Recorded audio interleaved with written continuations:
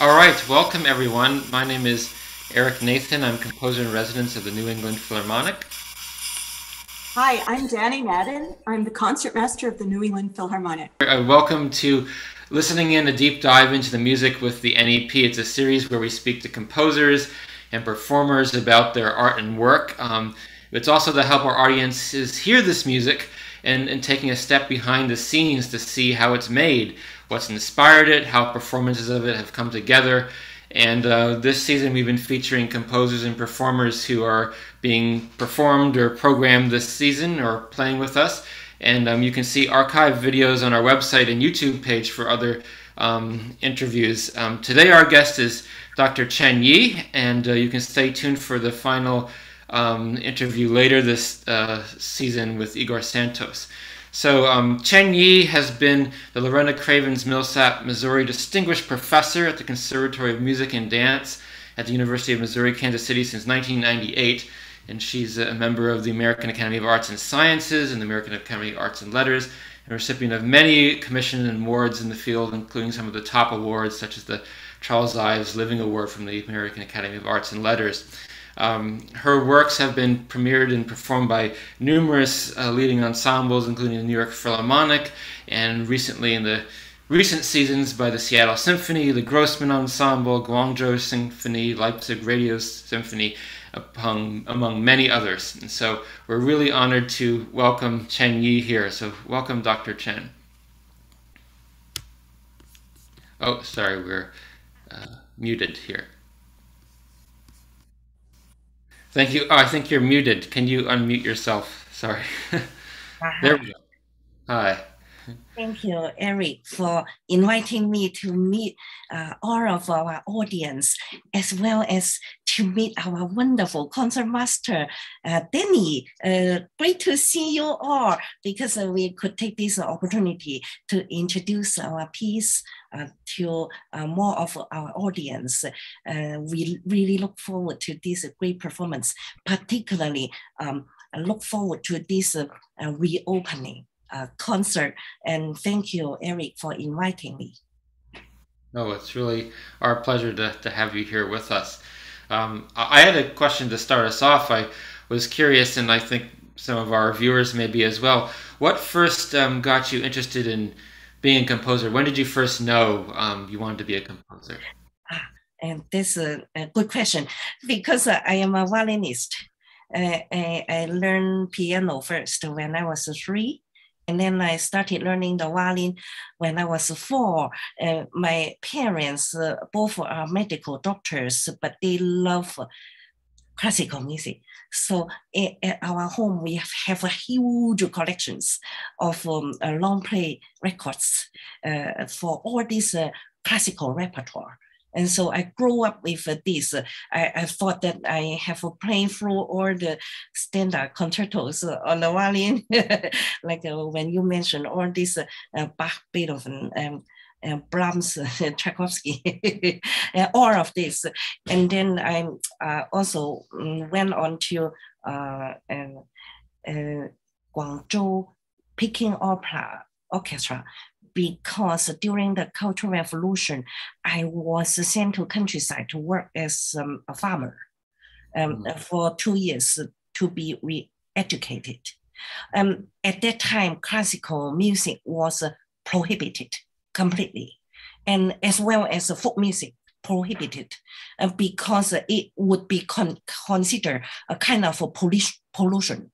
And at this time, I still carry my little violin with me, because I thought that the violin is not a huge instrument. It could sleep at the corner of my bed still. I just took a little area. And then I could play the only allowed songs, which are the revolutionary songs. And those melodies are being recognized by everybody. So when I play through these melodies, nobody would stop me in spare time after hard working. Usually the hard working day, you grow all kinds of vegetables and rice, sometimes being sent to military to build a castle, like a watchtower on top of the mountains. hard labor work. And still the spare time, I would play all these melodies with Paganini techniques. and then I still could keep my fingers moving. I thought that it was my first composition. When you ask me what brings me to composition, I thought that I didn't realize that the improvisation became the first composition lesson. But later, I remember that my dad told us that I have all three siblings, all learn instruments. My dad told me, oh, it would be great if one day my daughter could compose like a Hafiz and like a Kreisler, Menuhin. You see, all these great violinists would compose for themselves, and they lasted long. And one day I would expect my daughter could do that too. And so he invited a theory teacher who taught me harmonies, like a strict 2 books in tonal and also like a diatonic and then chromatic harmonies before I went to conservatory. But not until I was 25 years old, the whole university system was not open until 1978. When I was already 25, I told my students, hey, it's the time. You guys won DMA already. Now is my freshman.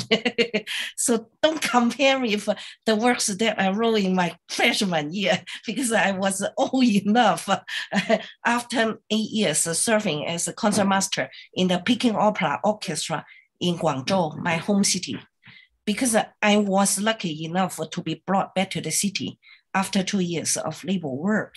All of my classmates stayed in the countryside for about 5 years, being a farmer. Mm. What was your experience as concertmaster of the Beijing Opera Troupe in your home?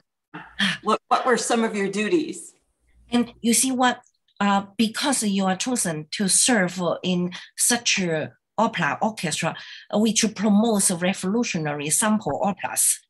And so you are allowed to practice Western repertoire because this is kind of a surface. You need to improve the skill in order to play better in the orchestra. So when my work in the orchestra, not only to write all the fingering, bowing, all this, that could train me well. I also help other instrumentalists, because this 35 people orchestra would also have about 10 people who play Chinese traditional instruments besides the Western part. And they read not the Western notation. Usually when they got training, they read the Chinese notation, sometimes like 1, 2, 3, 4, 5 alphabet numbers, right? And we have to copy our own parts for each show. So I would help them, because when I read a Western notation and read the Chinese notation, is no different for me. So I could do it easily. So I was helping many colleagues to copy their parts as well. In spare time when they practice, I would help them to adjust their scales. For example, the French horn, he would play the whole scale for me.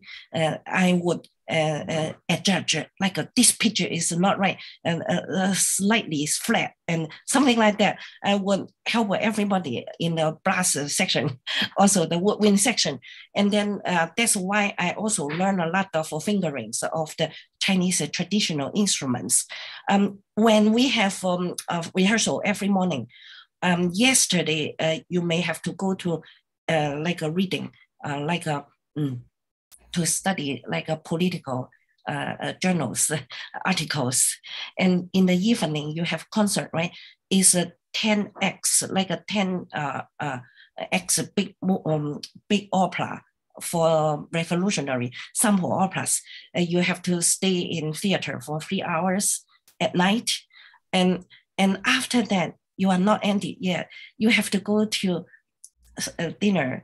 Like the dinner was after the show, and you have to criticize what you have done tonight.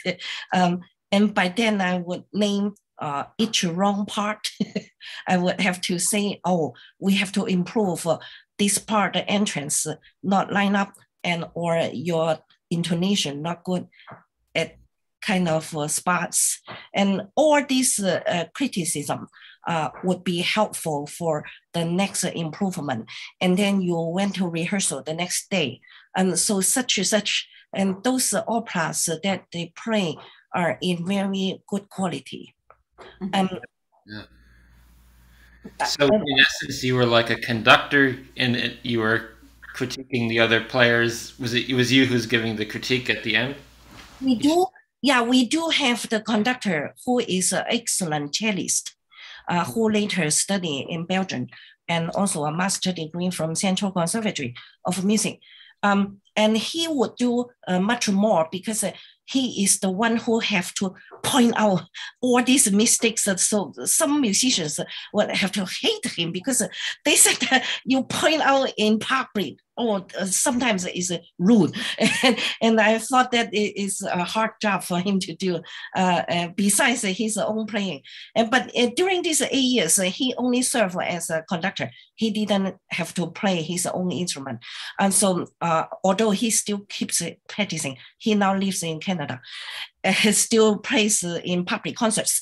I thought that during that time, I learned a lot of Chinese things, because the conductor require every Western instrumentalist to study how to play the Chinese instruments. For example, I play violin. I have to know what's going on the fiddle. The Peking opera fiddle, you see how screamingly high, right? Always you do that very loud. But these masters, they are very humble. They teach you, and they said, quiet, quiet. Let me play for you. Look at my fingering. Look at my bowing. Like this is different from yours. And from which I learned a lot, because Danny asked me what I have learned. I have learned all of their fingering and bowing. We started from second position, fourth position, sixth position, which is different from classical repertoire. And now you can deal with all these very hard, switching or modulations easily, because they use different positions, like what we learned from French scale, which would start in different position. I thought that it is very helpful for me. And I use their fingering to compose as well. When you listen to my music, you always think, oh, this is something Chinese. Yes. And for example, you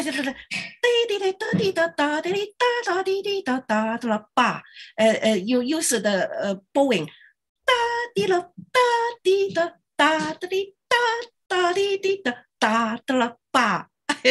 Everything is the accent with down bow. And it's their special bowing, which we don't use normally. But when you learn that, you smile to it because it's so easy and so authentic. It sounding Chinese, actually. Yeah, so those are the things I would say that I learned a lot from that 8 years of service. Wow, that's wonderful. I mean, in the piece that we're presenting, Spring in Dresden, your violin concerto, some of those traditional Chinese instrument fingerings you put right into the part, and it's wonderful fun and a challenge, to learn those beautiful sliding, almost vocal fingerings that are not typical Western classical fingerings, and they make a sound that is, keening or vocal, or it's hard to describe, but I remember I had a boyfriend once in Singapore when I played there. He played the erhu, and he was always sliding, and it was so facile and beautiful. That's also in your Spring in Dresden, and it would be great if we could ask you some questions about your gorgeous violin concerto and how it started as a chamber piece called Happy Rain.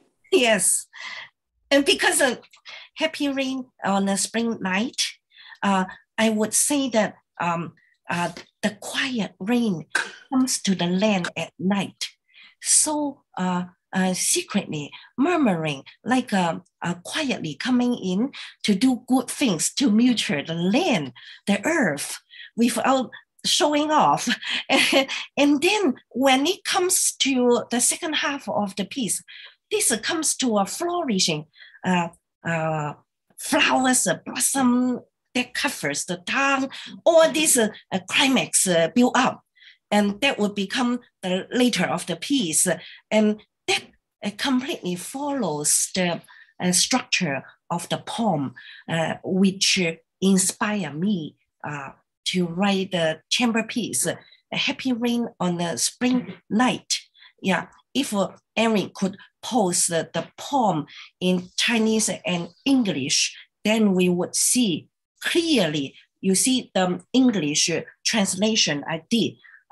In order for you to understand the meaning when I read the Chinese, because this is a poem written by Du Fu, one of the biggest poets in Tang Dynasty.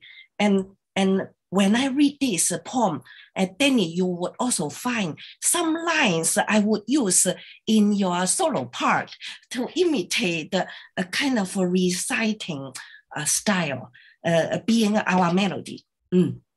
好雨知时节，当春乃发生。That is the beginning. A good rain, happy rain. In a spring night. 随风潜入夜，润物细无声。With the wind that comes quietly at night, that nurtures the land quietly, no sound. And then next sentence would be interesting. 野径云俱黑，江船火独明. This sentence means so quiet. You see, all this single path was in dark. Only the little light in the bowl. You see, the candle light in the bowl is flashing. You can see that a little bit. That would reflect that kind of quietness, because it's in dark and nobody could see anything. You only see a little dot, the light in the bowl. So that is also reflected to our music. When you see these little harmonics, whip, whip, whip, like this, and it's shining, but alone, just flashing. And then the last two lines would be 晓看红湿处，花重锦官城, which means now almost dawn. You can see everything is wet. Everywhere in the town, you can see the flowers cover the whole town, blossoming. And that is pretty flourishing scene when we see this. I have these double meanings, because when I wrote this chamber piece, I would just mean that to describe the this kind of scene, happy scene, and also to predict our future, and that is promising. That is the happiness when we want to see. But when I was commissioned by Mira, you see, you may know Mira because she is a BU alumni, and she invited me to write her a concerto commissioned by friends of Dresden, and along with New York Philharmonic, with Saxon State Orchestra.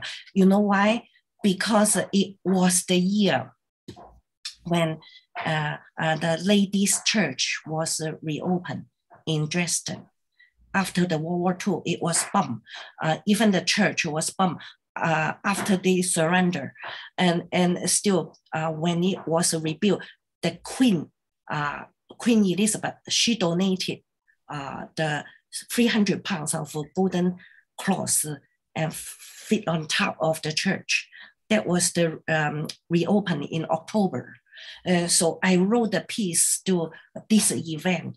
And so I thought that is very meaningful, and also very, how do I say, important for us to build the future the piece of the future around the war, and we would see the nurturing force, and we will look forward to the future of our better life in the war. And so I took this poem, but the solo part is different, because your solo part is on top of this chamber work. In the chamber work, you can see there is a golden section built up. The golden section, so-called, it is concerned with the structure of the music, because the music is the art of times, right? You have to go through timing, like durations. And so I would use the duration to measure the length when I count on these golden sections, because there would be the first golden section, that would be the major climax, which would be the peak of the whole piece when you got into the whole orchestra duty to this flourishing scene. And then there are secondary golden sections in those smaller chapters. And then you can see every time you have changing of groupings of instruments, which means orchestration textures. And you could go through this, but the solo part would have 3 major cadenzas. You lead the whole orchestra in by playing a cadenza in the beginning to feature all major materials, the motivic materials. And then you would have a bigger cadenza in the middle to develop all these materials, just to show off the solo instrument. I really want you to do that, because you already mentioned those textures and fingerings. You already understood everything. I use this kind of pizzicatos. Actually, you know them from Paganini, right? Yeah. The left pizzicatos, it's very tricky. Especially if you have short fingers, it's very tricky. But also in your cadenza, it's so interesting how there's passage work that's very fancy, lots of quick notes, but all of a sudden you put in as a tag the 3-note motivic theme, bum, bum, bum, and you play and I just love how you wove that together. In the solo, the sort of virtuoso passage work, here comes the theme, and it's so meaningful. Whether you give it in harmonics, as you do the first time I play that theme in violin harmonics, so high. I was just wondering, is that how high the opera fiddle was? That really. I just wanted to show off what you could do, and because including the fast passages, they also follow the same material. They just did the passage as the texture. When we hear these 3 pictures, we feature the motivic material more clearly, and also when you have the left hand pizzicato, also when you stand up, the fingers stand up a little bit more, and that would be helpful for your glissando. That is, this is a trick. When you stand up, your fingers would touch the string more, and that could be helpful for your glissando. And also, Paganini has used like 5 fingers, like 4 fingers.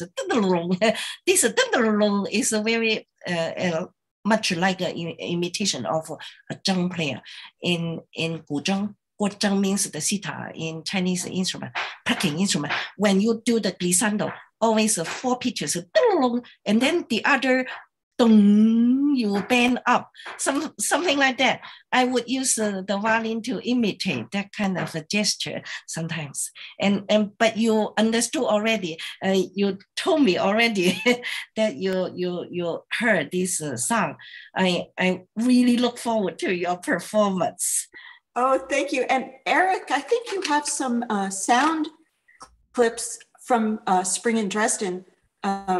Could we could we hear some of that music, and our audience could hear what we're talking about a bit? Absolutely. Yeah, I wanted to just also say that Danny is performing the solo part of Spring in Dresden with the New England Philharmonic on May 1st in Boston. So please come to that if you're in town. Also wanted to invite you, if you're tuning in right now, that on YouTube, if you're watching there, you can type questions in the chat, and we would love to get any questions that you have and answer them here. But in the meantime, I'm going to play a little excerpt from the beginning and then an excerpt from the end of the piece. And so if you can remember the poem that we have, and here I'll put it back up here. Share my screen. We have our happy rain comes in time when spring is in its prime. And then at the end we have the town with all the blooming flowers. So here we have a recording. It's on the Bemop Sound label with the Boston Modern Orchestra Project, and Mira Wong violin, Gil Rose conductor. And so this is excerpt 1 from the very opening of the piece.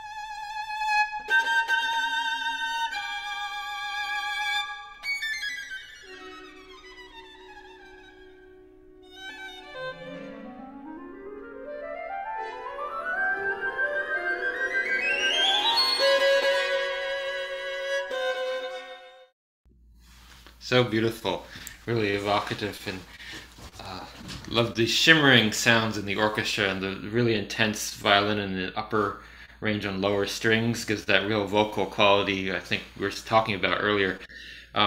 So, and can compare this, contrast this with the end of the piece, where we have here the final cadenza, which Danny will be playing, and where here it leads right into this incredibly thrilling, dramatic music. It's interesting to think of all the flowers building up across town. There's also, I feel, a kind of wild, there's a dark, brooding quality to it as well, but quite at the end you get this huge climax and then this section of stillness, and it's like this shimmering life beginning perhaps at the end. Be curious to hear what the other listeners think. So here is the end of the cadenza going through the end of the piece. It's about 6 minutes of music.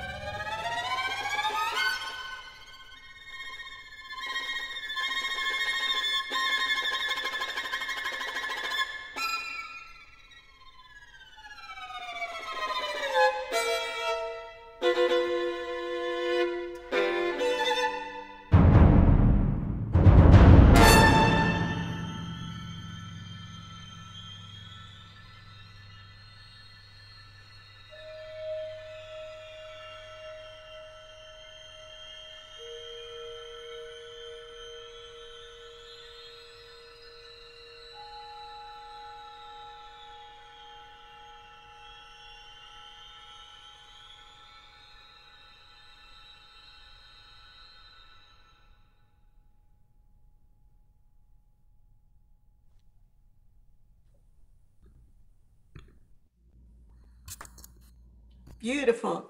Beautiful. Bravo. What a great piece. Really love this one.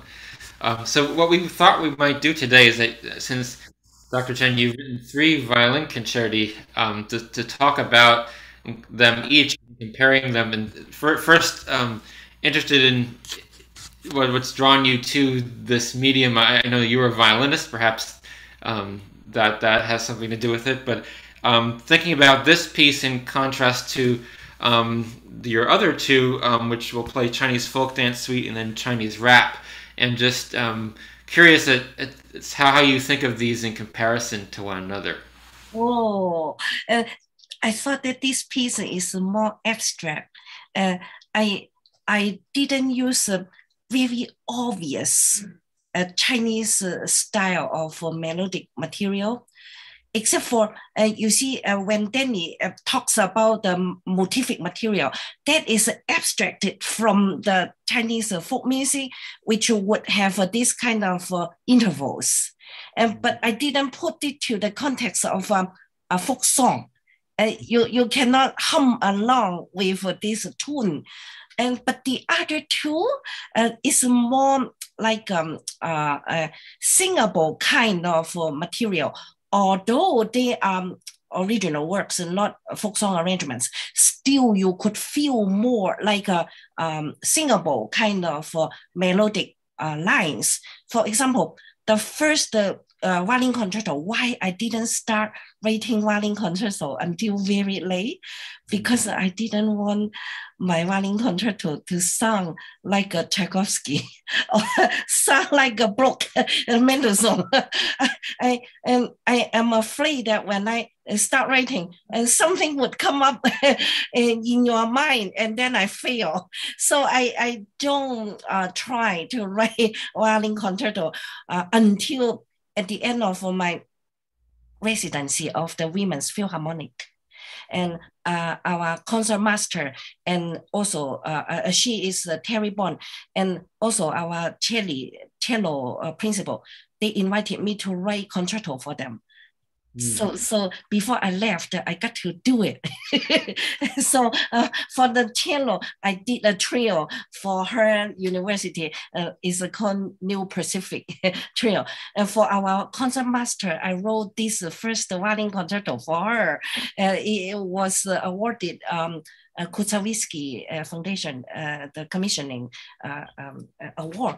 And so when I wrote this, it came to my mind that 3 movements, each dedicated to different locations of folk music in those styles. And so the first one is a kind of a minority, like that covers many provinces in the middle of China. So I took that as a lion dance, like an energetic lion dance, as you can see from many celebrations in Chinese New Year. And then the second movement, I have this lyrical violin solo part when I ask the whole orchestra to recite the percussion sound. It's like a parade coming from far away. And when they dance, they would have little drums hung on their wrist. And then they would beat and dance and like this in parade. So I use this scene to be coming from far away and a little bit of approaching up to front. And the violin solo would represent the sweet tune, like a sung by a beautiful country girl. so I would use this tune, although it's in pentatonic style, but I didn't use one key. They always switch like a pentono or kind of modulations so along with this percussion sound. And I also adapted that movement for trio. And so I have 2 percussionists and violin solo part. And also it was done last week in the Rivers School Conservatory by children, like she played the violin solo part. And I thought that that one would be easier to get performances because a smaller ensemble, which would have 2 percussionists reciting the same as the layers. When the layers are not enough, we would also put on violin soloist to join in the reciting part as well when she doesn't play. So that was the second movement. The third movement, I used Yugo, you know, in the northwest of China. The Yugo is a big minority which would dance and sing by every person. I mean, this is a song and dance group of people. And so I use the 7-beat, like a 7-8 beat throughout the piece. The third movement, like 2 themes, both are in that style from that location. Although they are not real folk songs, I just took that style to compose my own melodies. But that is, I would say, straightforward, is more obvious than my second violin concerto, which was hidden. When Danny would play this like a dee, dee, dee, dee, dee, this is a fiddle fingering, actually. But if I don't tell, people wouldn't say that because they don't sound pentatonic. It's just hidden. And then my third violin concerto, you see, I wrote that for the celebration of Professor Kim, who got her tenure from Kennesaw State University, where she taught, and the school commission made a piece to honor her. And when she was promoted to associate professor and tenure, the school loved her work, loved her students. They commissioned the piece for her to premiere. So it was also recorded by their university orchestra. And that one I call Chinese rap because when we rap here, we have a more voice, like the words to tell stories. In Chinese rapping, it has instruments to play in hand. Sometimes you would play a set of bamboos, like a pia, pia, pia, like a bang, pia, pia, like this, to accompany the singing. Actually, I thought the similarity. That's why the first time when I heard the rap, I smiled because it sounds like the same for me, just the language is different, but the style and the what's they're doing is the same. So I took the name Chinese rap, and she did that so well. I didn't rehearse with her. When you heard that recording, it was her doing. Immediately, I could feel that, oh, it's like speaking for me. And so now you have for her all 3 of them. They are. That's fantastic. It's so interesting to hear of these different traditions, including some vocal traditions that have made their way into these works without voice. But in the second movement of the first concerto, you have the orchestra actually all vocalizing. You look at the score. I can pull up a slide of this. Hold on 1 second.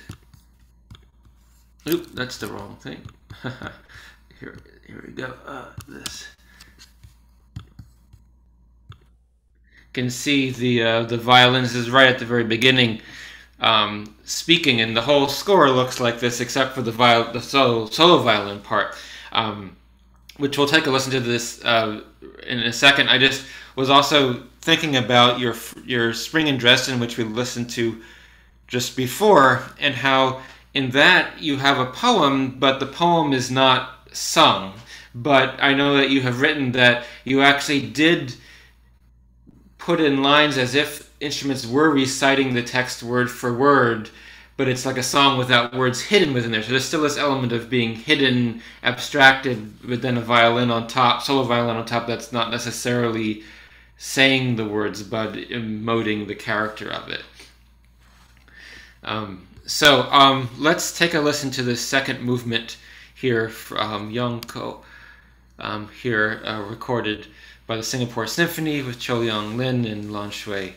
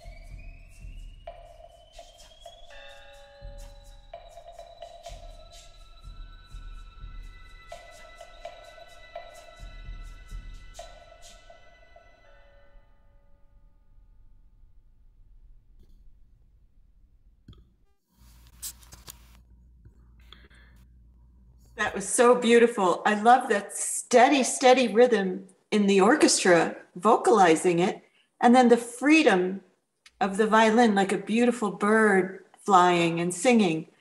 And I was just wondering, wow, so they are speaking throughout the whole movement. They're saying syllables, right? Yeah, and imitating percussion sound. Wonderful. And such great texture. It's a kind of a canon.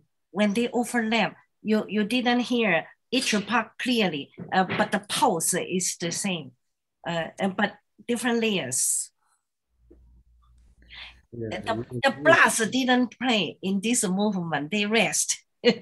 And I think the percussion plays and the string plays. In the middle, you can hear more obvious, the percussion comes in. And the string players would come in with harmonics in the background. Otherwise, I am afraid that I would cover the solo part. And so it's the harmonics. Yeah, it's a beautiful texture too of rethinking the roles of the players in the ensemble as well, doubling their role with vocalists and instrumentalists. I thought let's listen to the first opening bit, about the first 4 minutes of Chinese rap, and then we can chat and get to some questions from this. So here is the Kennesaw State University Symphony Orchestra with Helen Kim and Michael Alexander.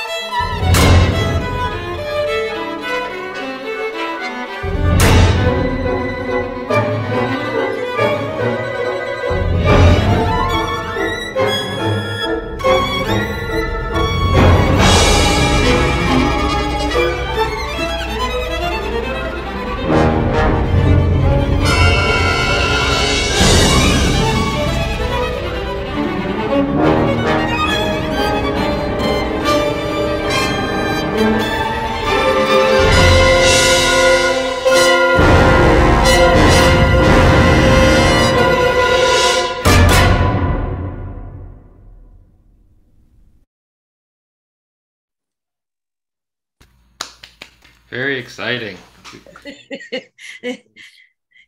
Danny could recognize my bowing. Yeah, bowing and the slides, and it's fantastic. The harmonics make such a beautiful color when the strings have in the background, and your percussion use is so colorful. Even in Spring in Dresden as well. I mean, when in my life have I ever played in unison with a marimba? I mean, that's what I love about Spring in Dresden. I feel like I'm part of a big section. And in your Chinese rap that we just heard, the way you built it up into a big shape at the end was so exciting. I'm sure when people hear it in concert, everyone jumps up and applauds. Also a big cadenza, a big cadenza for violin solo. And because I used to write short cadenzas, my husband would bring me, oh, you're not going to turn the piece in. Your cadenza is not substantial enough. So each time I would have to fix it. This time I learned. So both cadenzas have a big solo part. Even the first one, the third movement of the first violin concerto has a big fugue. A fugue of solo by the violin solo part. And so I thought that would be very effective for soloists to be featured. It's wonderful how you have your own distinctive voice. And we also wondered, Eric and I, like you teach young composers, how do you help them to find their voice? Because both Eric and I teach in university, I think that we have a lot to share. Usually, we would inspire them to let them talk first, to see what's their cultural heritage is first. If they grow up with rock and roll, for example, and I would ask them and line them up. And how many schools, how many styles you have gone through, which you like?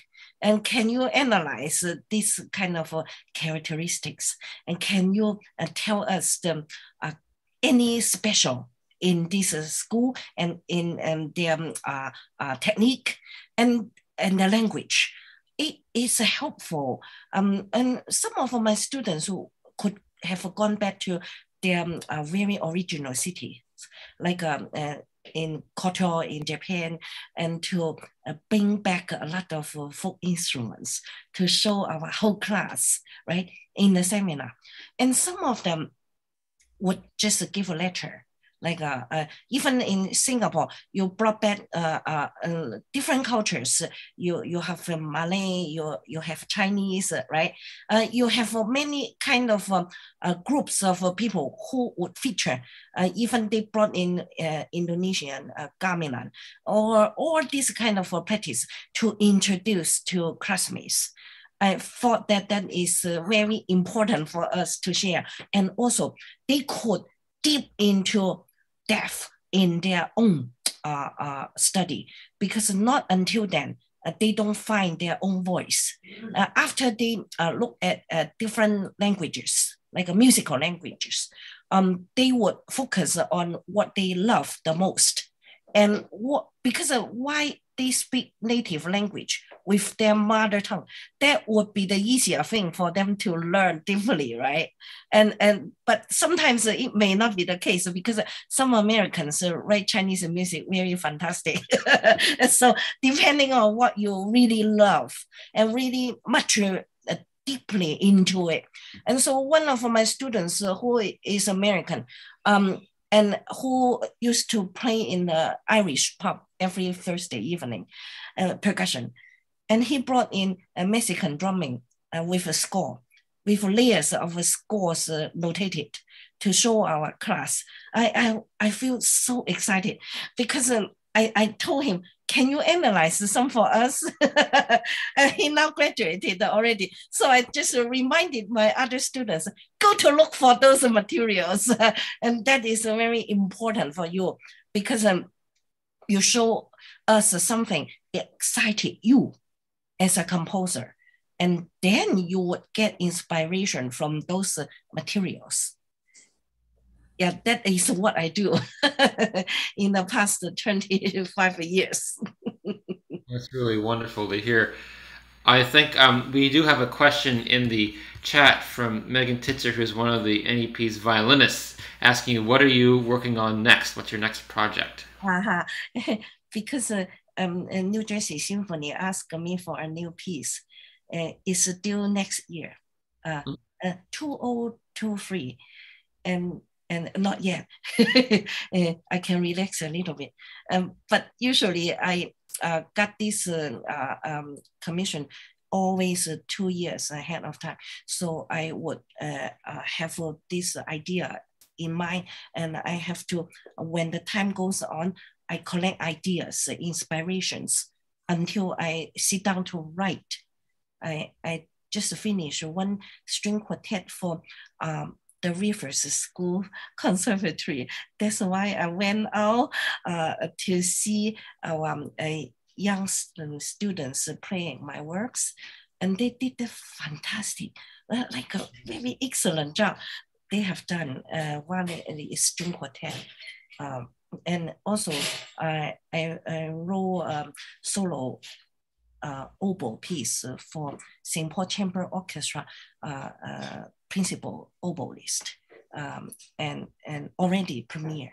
And the other piece for Royal Academy in England to honor their anniversary.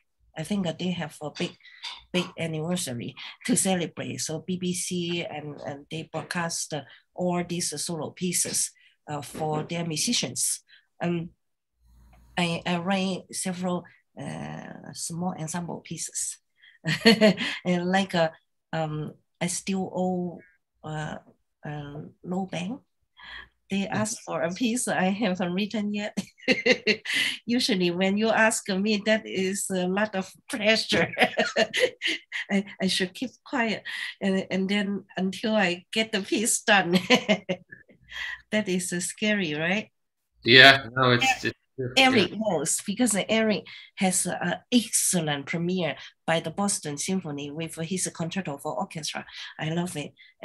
The song and the score, everything fantastic, and very rich scoring with this big effect. I also think that the performance is excellent. Yeah, they did an amazing job. With you, thank you. No, but we're really looking forward to hearing these new works, and wish you the best and for writing them. And it's great to have such a range of writing solo works, chamber works, orchestral works. It keeps it all interesting. I know, at least it does for me. We look forward to seeing Danny's premiere because that is a big theme, also a big event. You have invited a guest conductor. Yeah. Yes, we do. Yeah, and we really look forward to it because a concertmaster, you know the orchestra really well.